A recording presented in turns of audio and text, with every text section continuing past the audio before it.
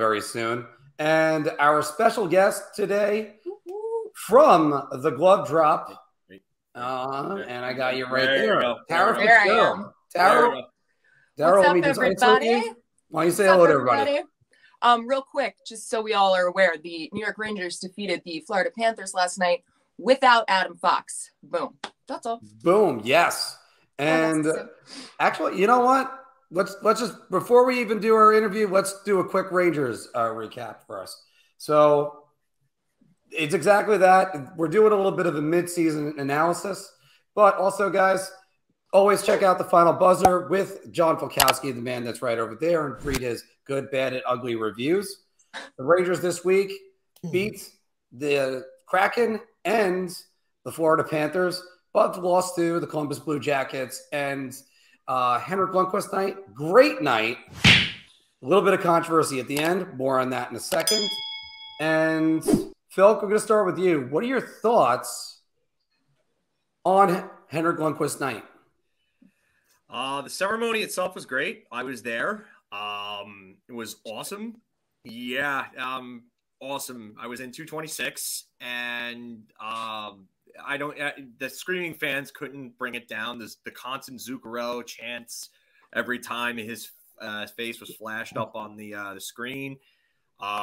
Just an amazing ceremony. So awesome. I got a bunch on video. I'll have to upload it at some point on here and be on the lookout for that. But the game itself, like, what was that? Like, I don't know what this team has going on with them right now, but there's this inability to play a full 60 minutes, and they think they could get by with 20, 30, maybe even 40 minutes if we're lucky, Ranger fans, of good hockey.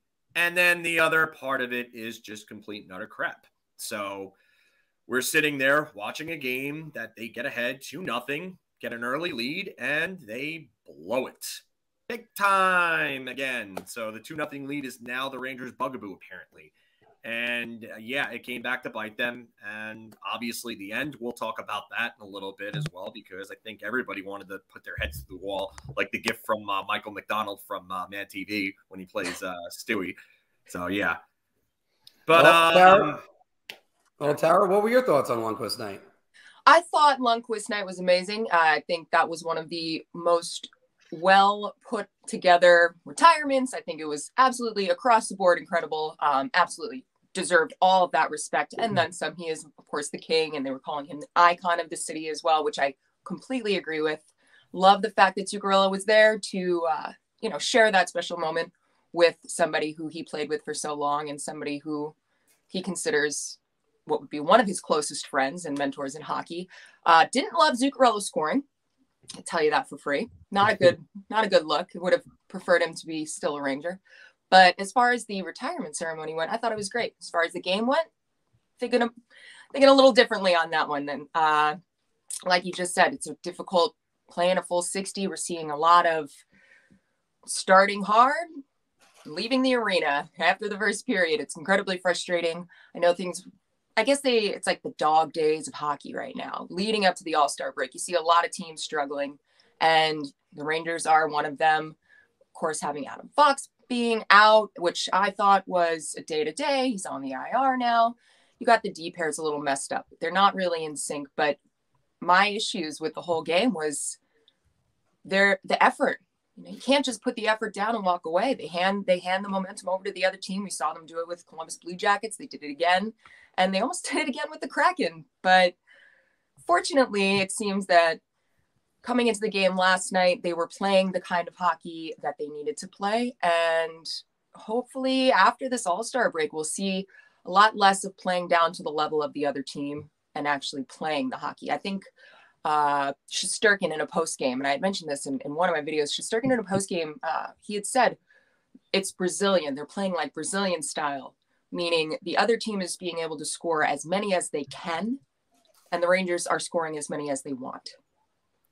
And that makes a lot of sense to me. And when they want to score, as we saw last night, they can really step up, and hopefully that momentum will roll through. Everybody get a little break from the All-Star and go from there. Well, Anthony, did you get to see the end of that game? I didn't see it live. I saw all the basically the highlights of it on social media and whatnot. All right, so they ruled that that Cam Talbot was pushed into the net. Did the refs get that right? The only thing I'll say is that Strome definitely used his stick to push Talbot's pad. Other than that, I disagree with everything else that went on there. But you can't deny that Strome pushed Talbot's pad with his stick, and unfortunately, you can't do that. I know he wasn't the one that ultimately put it in the net. Seems like Zibanejad's stick came out the corner of the screen and knocked it in. But unfortunately, every time the refs see that, they're gonna say it was interference because of it. The counterpoint I'll say to that is, if that's the case, they should have blown the whistle, so Strome wouldn't have kept whacking at the pad. So it was kind of like a catch-22. Here's another counterpoint. So it's unfortunate, but Strome was pushed into Talbot. He was. That was another counterpoint I was going to make. And a third counterpoint is, in that situation, the puck is loose in front of the net. And not to take away from what you were saying, though, if the refs see that, they'll call it. They don't call that every time. It's a 50-50. That type of loose puck in front of the net and, the struggle sticks are going through, that is always up in the air. It's a 50-50. It's on the ref. They make the call. The way that I saw it, and I'm known for sitting down and going in slowest motion possible, checking everything. I mean, everything from an Achari slew foot embellishment, I'll go all day on it, hyper focus. That to me was, it could have gone either way. It's not a solid call. It's up in the air, but as Toronto always does, which I think it stems from a little bit of feeling a little intimidated by the fact that the New York Rangers organization is always neck and neck with them in terms of being the best organization. And why not just let Hank down one more time, Toronto? But I do agree that he was pushed in. I do agree that the whistle definitely should have been blown if there was kind of a goalie interference. And yeah, it's a 50-50 call in my book. As far as I'm concerned, the way that I've kind of joked around about this the last few days, that the Rangers honored Henrik Lundqvist for his career, and then the NHL and the refs honored him by screwing over the Rangers once again. Mm-hmm. So I'll never forgive them for the Dwight King Game 2 non-goalie interference call, but that's a different story. The other point I got to bring out, guys, is Talbot's reaching for the puck. He's reaching with his left hand. When you reach with your left, your right side goes backwards. It's true. So it's not just Strome pushing it in.